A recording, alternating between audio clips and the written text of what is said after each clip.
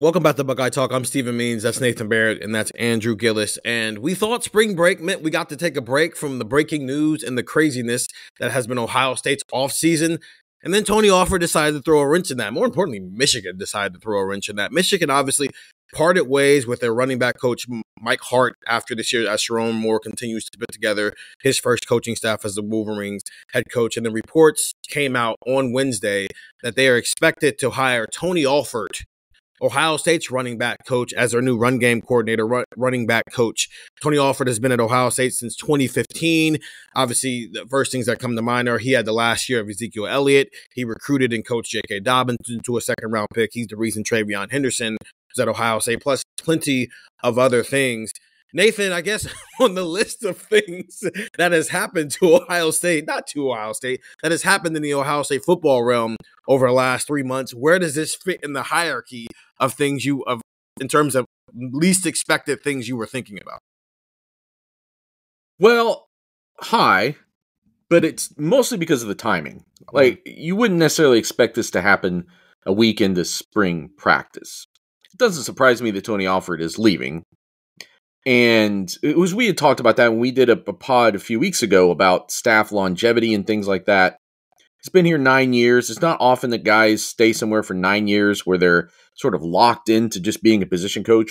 And no matter what other titles they put on it, that really is what he's locked into at for the most part here. He's not going to be a coordinator at any point. It doesn't seem like, no matter how long he stays here. Brian Hartline already having been promoted over him for that. So that part doesn't surprise me. If he had left in the offseason, it wouldn't have surprised me. But the combination of a week into spring practice and the fact that it's Michigan. So this isn't unprecedented.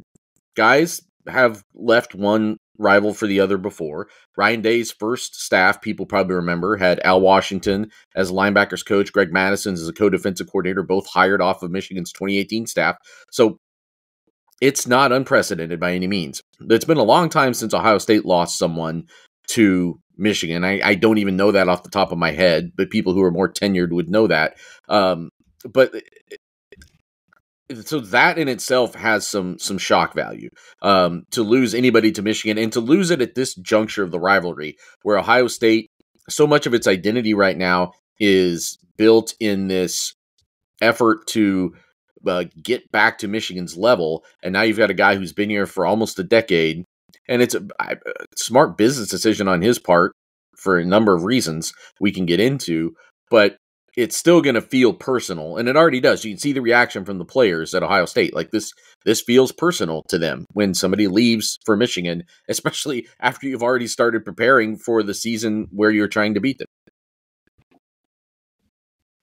So, Andrew, from the player's perspective, obviously, Ohio State, in terms of what the room looked like, this was arguably maybe the best running back room in the country, at least the top two, when you got Travion Henderson and Quinshon Judkins. Both of those guys signed up to play for Tony Alford. Dallin Hayden signed up to play for Tony Alford. Then you got James Peoples and Sam Williams-Dixon at the bottom of that room as true freshmen who signed up to play for Tony Alford. It doesn't necessarily change anything from a personnel standpoint, at least I don't think it does. Well, do you think, actually, because there is a spring window, transfer window that is going to open up, and if you think that you've got 5 guys in this room who all signed up to play for a guy who you went on vacation for a week and you're coming back and he's not coaching you anymore, how does that impact Ohio State's running back room going forward with that second window opening up after spring football? Well, I think it definitely maybe impacts the younger guys more than it does some of the older guys. You know, Travion Henderson's been here a while.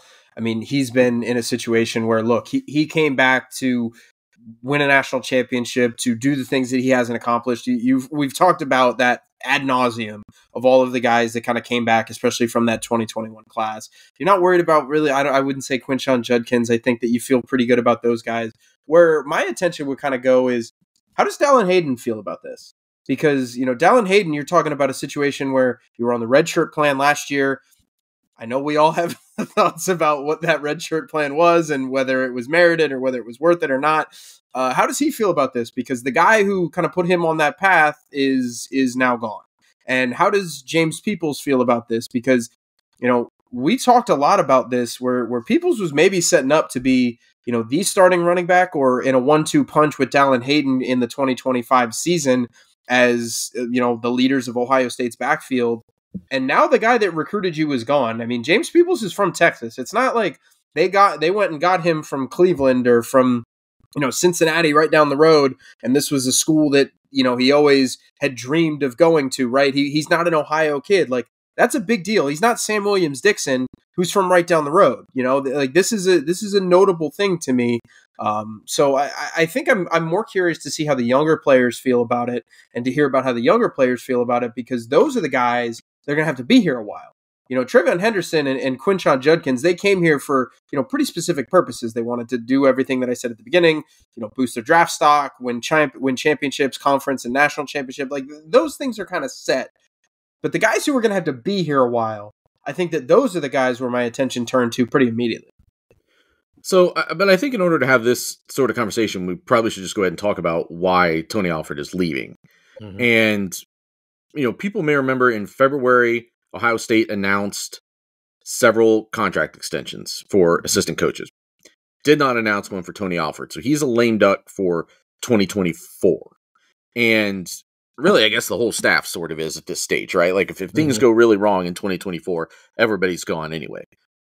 To go somewhere now, even if it's a lateral move, even if it's not that much more money, I assume gets you a 2 or 3 year contract at the new place. You now have more job security. You're able to lock yourself in for the short term. It goes back to what I was saying before, to where it just really seemed like Tony Alford was probably at his, I think I said it in the text, like, you're just at a runway. Like, this happens in jobs all the time. Like, you've gone as far as you can go. You've plateaued at that employer. And that really feels like what Tony Alford had done here. And he's got aspirations to do more than that in his career, I believe. He has interviewed to be a head coach before. He has been in those discussions, not at Ohio State, but at other places.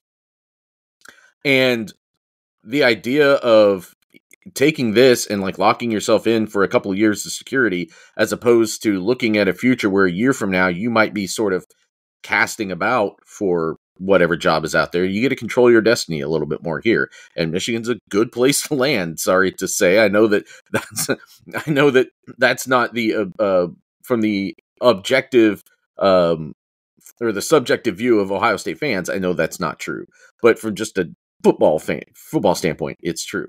So that's the thing that you have to remember as we look at what the repercussions are across the rest of this roster, because all of those things about why Tony Alford recruited those players to Ohio State in the first place remains true. The interesting one that you brought up is Hayden. And I can't say that I have a great read on the Dallin Hayden, Tony Alford relationship and how that has played into his usage over the last couple of years. We've tried to get a read on that through Ryan Day. And because Ryan Day at times has been like, oh yeah, we've definitely got to get him more involved. And then he isn't.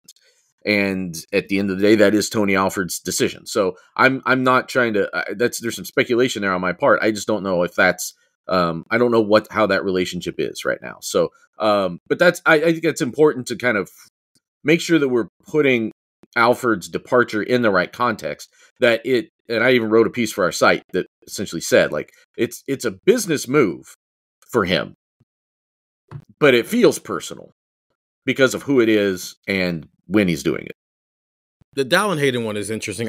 He also comes from a football family. So from the standpoint of the business side of this, Aaron Hayden, his father played running back at Tennessee, and I think he was a professional for a couple of years. I think Dallin gets that part of it, and he's always gotten that part of it, because this is also not the first time that Tony Alford has flirted with leaving Ohio State. Now, this one actually got somewhere, but when you come from that type of background where you've been around it, you've seen it, you've got parents who can understand it a little bit more, you can be frustrated. Nathan, you just mentioned there are guys all over Twitter right now and all over Instagram who are a little frustrated with this. Obviously, nobody from the running back room has said anything, because that's the smart thing to do, is not say anything when it's the guy who's directly responsible for your room. But some of the people have been a little bit more vocal about this. But I think Dallin Hayden was in an interesting spot anyway, coming out of this spring when they brought in Quinshon Judkins, and it was very clear he was going to be third. But is it going to be third the way it felt like Mayan Williams was third last year, where it still was a role? Or is it third where it's a significant drop off in between what Quinshawn and Travion Henderson get and then what Dallin Hayden would get. Now that you're bringing in a new coach, that dynamic is even more interesting. Does Dallin Hayden or anybody else on this roster want to get out ahead of things, especially those bottom three guys, especially those freshmen as well, because they're just starting their careers? Do they maybe decide to go in the portal? And these are the type of conversations you have to have now when you have coaches 3 days into your spring break decide to leave your program. One more thing I want to get into before we take a break here and dive deeper into this, Nathan. Obviously, this is probably a surprise to Ryan Day, just as much as it is to everybody else here. This is all happening very quickly here. So this would be maybe grasping at straws, and there's probably not a lot of merit to it right now as we're all trying to figure out what's going on here. But we've seen Ryan Day hire from within. We've seen him go outside and hire there, but he's really never had to do it to this significance in replacing an offensive member of his staff, because the only other time he's had to do that where it wasn't was when Greg Shajawa decided to walk, when they separated ways and you went and found Justin Fry, who you had a previous relationship with, and then when Kevin Wilson left and you just picked up a GA and you gave him a job. You've got Chip Kelly on your staff as well in this situation, and maybe there's an influence of where they decide to go with this running back position in terms of who's coaching it. How should Ryan Day handle who he decides to go after to be his next running backs coach, and how quickly does he need to maybe resolve this issue this spring? So obviously they're on spring break this week, and other teams are starting spring football, but some of them haven't started yet. Mm-hmm. So this is not a panic situation. Like, you lost a position coach, and you lost it in the spring, but you lost it at a position where you have a 4-year starter about to be, a transfer coming in who is also one of the best running backs in the country, a 3-year guy below him. Like, you've got some stability in that room already. So it's not a panic situation. Plus, on top of all that, you do have Chip Kelly, who's just come in and knows a thing or two about running backs. There are some options here.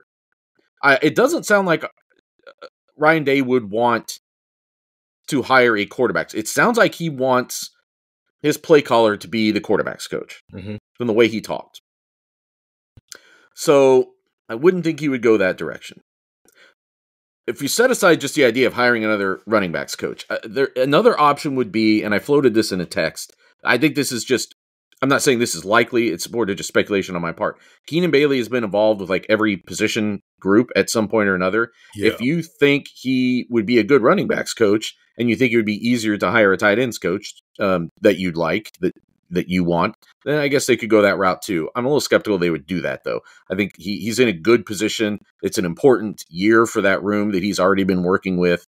And I think that position group also maybe gives him some additional flexibility to be involved with some other things in the offense, lets him be in the booth and on game days in a way that maybe a running backs coach wouldn't. So I'm just throwing that out there. I don't think that's the way they would go. But on the running back side, you've got your pick, don't you? I mean, it's Ohio State. You've got those two running backs at the top of your room. And you got Chip Kelly calling plays for your offense, who, by the way, has had some pretty good running games over the course of his career. Like, who wouldn't want to be the running backs coach at Ohio State right now, except maybe Tony Alford? Like, wouldn't everybody in the country want to be the running backs coach at Ohio State right now? I think you have your pick. I think you can go out and take whoever you want. Now, I mentioned in some of the texts that I sent out what Tony Alford was making. I think it was like $772,000. And I made a point about that in relation to the rest of the staff. That other guys were getting promotions and things that were pushing them past $1 million, and Tony Alford wasn't. And I don't think it was going to get to that point for him until the scale had like completely changed. But he actually, I think, from what I could tell from the USA Today assistant coach database, was the highest paid running backs coach in the Big Ten. So that tells you you're probably going to be able to go out and at the same price hire pretty much whoever you want. If you think there is a young guy, and I know people are going to bring up names that are associated with Ohio State. I saw that Tim May very quickly, I guess, got in touch with Eddie George, and Eddie George was like, "No, I'm not down for that." Mm-hmm. But Pepe Pearson, who is the running backs coach for Eddie George at Tennessee State, that's a name that would be more interesting. But I also think, like, any discussion we've had about assistant coaches, and yes, fit is important, and someone who culturally fits on your staff, whatever. I just think this is a case where you're limited only by your imagination, really. If you're Ryan Day, like, who do you covet? Make them say no, and then just start working your way down the list. You've got time. It's early in spring. It's not a season. This isn't like 2020 where you had, Master Teague and then he gets hurt and you don't have Trey Sermon yet. And you're kind of looking around like, who are the running backs in this room? And in some of the other situations they've had where it just felt thin, it's kind of robust right now. So you don't have to like do a hurry hire, in my opinion. I think they can take their time and make a big splash and hire someone of Tony Alford's esteem or better. I wonder what DeMarco Murray's relationship is like with Ryan Day and Chip Kelly. Because his year with the Eagles in 2015, the head coach was Chip Kelly, and the quarterback coach that year was Ryan Day. I'm just like, we're just floating it. This is happening in real time. So this is, I'm not telling you insider information. I just know DeMarco Murray is currently at Oklahoma as a running backs coach and has been there since 2020, and he's done a pretty solid job there. And I'm just trying to, you're always looking for connections, especially when you're talking about a head coach who's only in year 5. So it's not like he has this large Rolodex of coaches he can call on, right? He's still building those relationships and building that up. It's not, Urban Meyer, who had been a head coach for 25 years by the time, not 25 years, but such a long time by the time he got to Ohio State that he could just pull a name out of a hat. Andrew, we're not going to get the chance to be in there for a practice until March 30th. That's the next time we're in there. Maybe some more get at it. Maybe they don't. But that's what? 15, 16 days from now as we're recording this pod. So if Ryan Day doesn't have this decision made in the next 2 weeks, which I don't think is crazy, and I also don't think it's, to Nathan's point, a panic mode if this isn't done in the next 14 days, if he's literally starting this process at 1 o'clock in the afternoon on a Wednesday as he's finding, he probably found out quicker than we did, but still, this is developing information here. Pretty sure he did. Yeah. But it's not like he found out 2 months ago, right? He probably found out within like the last 48 hours, just like we are finding out. If we were in there for a Tuesday practice, how much more would you expect to see Ryan Day just hanging around the running backs in comparison to maybe some other positions, simply because that spot doesn't have a coach right now and it would be getting run by QCs and GAs? Well, I think you kind of have to be, right? I mean, you don't want a position run by QCs and GAs, although when you look at Travion Henderson and Quinshon Judkins and Dallin Hayden, guys who have been here a while, maybe if there was a position on this roster that could be run by QCs and GAs, you'd probably put running back towards the top end of that list, right? So, maybe Ryan Day could... What position what positions can coach themselves run it and it would still produce a productive product come the fall? So I think that maybe you see Ryan Day help out a little bit more. You obviously want to be speedy with this because we're going to talk about recruiting, I'm sure, in the next segment. But there's visits happening over these next couple of weeks with some running backs that are going to come in. There's guys that are maybe not making their official commitments, but you got to know, like you got to know sooner rather than later. You can't let this drag out for weeks and weeks on end. And I don't think Ohio State will. So, I think in the short term, you can kind of patchwork it up. And if you have to, skimp by for a couple of practices, that's not the biggest, thing in the world. But yeah, I think Ryan Day will be there and, kind of helping out a little bit more with the QCs and the GAs. But I don't think that it would be a long-term situation to where we're sitting there going, oh man, like it's been going on now. Like we're at the spring game. They still don't have a running back. So like, I don't think we're going to get to that point. So I think if you have to do it, it's going to be very minimal. And I think also they can help. Other guys can help out. Yep. Like I was saying before about Keenan Bailey, like they have in Sean Banks, a GA in the tight ends room that they've always really respected, somebody who could take on some more of that, while if Bailey has to help out more with the running backs temporarily, like there's in Day himself, Kelly, Day can do more with the quarterbacks and Kelly can help with the running backs. Like they have some layers here of where they can I'm trying to think, I'm scrambling for the word, but they cover each other's backs a little bit here. some redundancies. They have some redundancies on the staff. That's the word I was looking for.